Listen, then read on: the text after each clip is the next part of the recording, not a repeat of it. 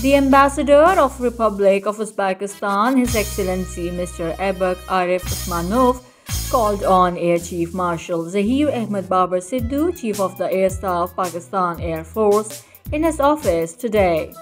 The meeting was focused on areas of mutual interest and regional developments. During the meeting, Chief of the Air Staff shared his pragmatic policy decisions aimed at modernizing Pakistan Air Force through smart acquisitions of niche technologies, upgradation of infrastructure, and revitalization of operational and training domains. The Air Chief emphasized the long-standing religious, cultural, and historical bond between Pakistan and Uzbekistan, which is exemplified through robust bilateral relations. He also reiterated his unwavering commitment to enhancing the existing ties in realms of military-to-military cooperation and training.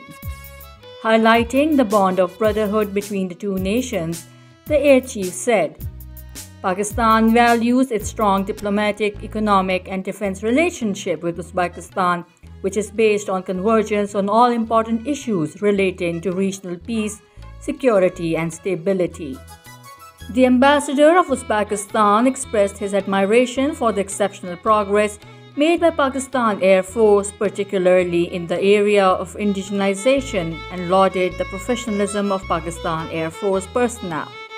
He pledged to play his role in further improving the existing bilateral ties at all levels and expressed his desire to consolidate cooperation in various fields, including training, emerging technologies, and mutual cooperation in the aviation industry.